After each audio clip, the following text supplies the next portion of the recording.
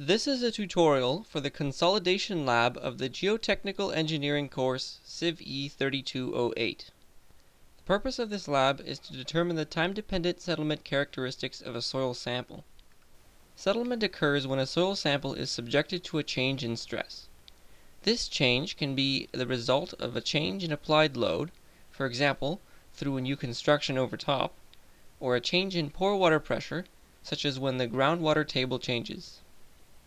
For this experiment, we will be using a fixed ring consolidometer. This device will allow us to apply a variable load to a confined soil sample and record the deformation on a computer. Before you can begin testing, you will need to prepare the consolidation cell with the soil sample. The consolidation cell consists of several parts, as you can see here. This is the outer casing for the cell. This ring will surround our soil sample. It has a sharp edge on one side and a flat edge on the other. The top and bottom of the soil will be confined by two porous stones. The bottom porous stone has a ring around it, whereas the top one is plain. This is the end cap onto which the load is applied. Before you begin, record the mass of the ring. Now obtain a sample of clay. This core sample was obtained from the field through site investigation. Place the ring, sharp edge down, on a flat surface of the clay and push downwards. The sharp edge will cut out a cylinder of soil without deforming it. Make sure to push down enough so that the soil sample completely fills the inside of the ring. Using a knife or other cutting tool, remove the clay around the outside of the ring. Keep trimming until the outside of the ring is clean. Cut off the excess soil from the top and bottom of the ring, making it flat. This is what the sample should look like before you begin the test. You will need to find the moisture content of the sample before consolidation. To do this, take a labeled moisture container and record its mass. Take a small sample of the excess soil, place it in the container, and record the mass of the container plus moist soil. Place the sample in an oven for 24 hours to dry. Finally, record the mass of the ring plus soil. Now that you have acquired a soil sample, you can put together the consolidation cell. Fill the shell of the consolidation cell in the following order. First, place the porous stone with a ring around it onto the base. It should fit snugly within the groove at the bottom. Next, place the soil sample flat side down in the middle of the porous stone. Now place the top porous stone onto the sample with the indentation facing up. Make sure that the top porous stone sits only on the clay and not on the brass ring. There is about 1 millimeter of clearance for this. This is to make sure that the load is applied only on the clay and not on the brass ring. Place the top cap onto the porous stone like this. A notch in the bottom of the top cap will fit closely into the indentation at the top of the porous stone. Finally, thread the confinement ring onto the 3 protruding screws along the outside of the cell. Push it down and secure it with 3 nuts, like this. This consolidation cell is now ready for testing. Place the cell onto the consolidometer at the center of the groove marked on the base. This is so that the applied load will act directly on the cell's top cap. Fill the cell with water. This is to saturate both porous stones. Next, lower the rounded tip of the consolidometer into the indentation on the test cell by turning this knob. Alternately, the base the cell rests on can be raised or lowered by moving this lever, which acts to balance the consolidometer. The lever can be fixed in place by tightening a knob at the end.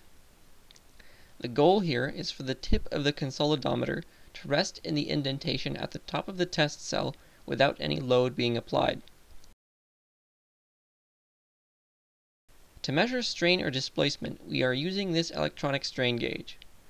Connect the strain gauge to the computer. At the same time, add the initial load, in our case 1 kilogram, to this end of the consolidometer and start the recording.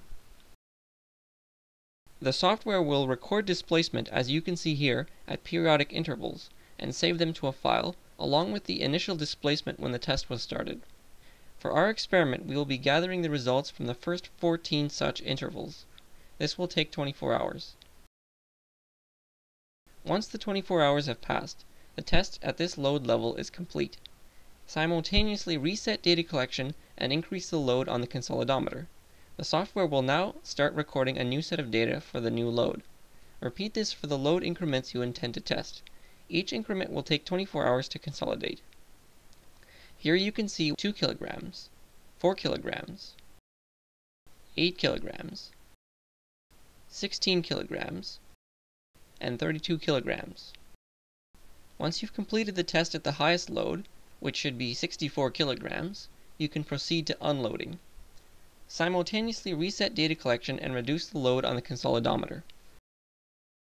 As before, run the test at progressively decreasing loads to get data for soil unloading. When all tests have been run, remove all masses from the consolidometer, as well as the consolidation cell. Take apart the cell by unscrewing the nuts, removing the top cap and taking off the porous stones.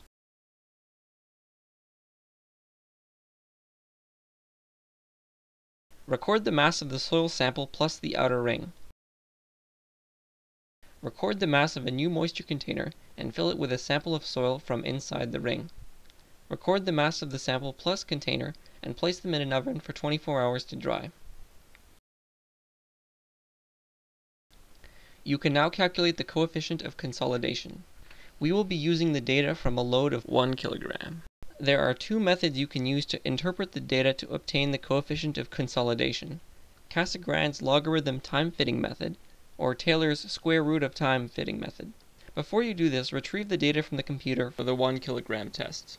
The gauge reading will be given as the drop in height from a start of 0. This needs to be converted to reflect the height of the sample. To do this for each reading, simply subtract the gauge reading from the height of the sample. This is the equation for using the Cassagrande method for finding the coefficient of consolidation. H sub dr is the average distance from the edge of the sample to the center over the consolidation period. Next, create a semi-log graph of the displacement gauge reading, or height, on the y-axis against the log of time in seconds on the x-axis. Plot the data points like this. Lowercase t sub 50 is the time that corresponds to a displacement drop of 50%. First find d0, d50, and d100. d0 corresponds to the initial height of the sample at a time of 0. d100 corresponds to the final height of the sample at the end of the test. d50 is the average of these two values. Interpolate to find t sub 50. Finally, calculate the coefficient of consolidation.